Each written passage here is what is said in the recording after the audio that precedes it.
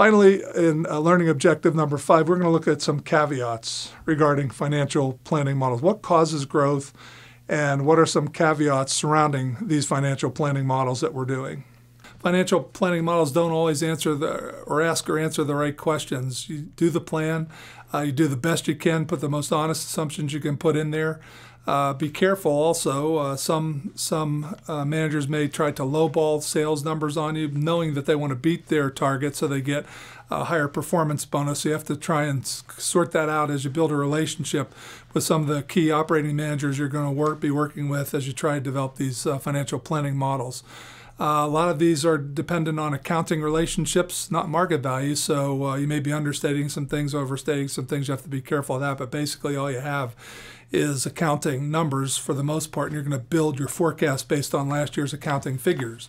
So that's the best you have, so build a good relationship with your accounting friends in your business. 3 basic elements of financial planning models: cash flow, size, risk, and timing tend to get left out a lot of times. Financial planning models themselves don't produce output that gives you meaningful clues about strategies. So you have to develop strategies to do this, to hit the sales targets that you're going to put into the model. This does not give you all the answers. It's an iterative process. Basically, at our large chemical company, we would put an initial forecast together. We would run upstairs to the CEO and CFO, and sometimes some of the other board of director members would sit in on it. And if it was not sufficient growth, we could kick right down the stairs right away. They would say, insufficient, get out of the room, you know better than that. Sometimes we didn't. We were looking for the answer as to what kind of growth they were looking for. We didn't really get that answer till we iterated several times. Then when we hit the magic number, we knew we were good, and the budget and the forecast and the 5-year plan was approved, but not until then. We found out at this large chemical company 17% was kind of a target. In other words, don't go upstairs to the CEO's office without at least a 17% growth in sales.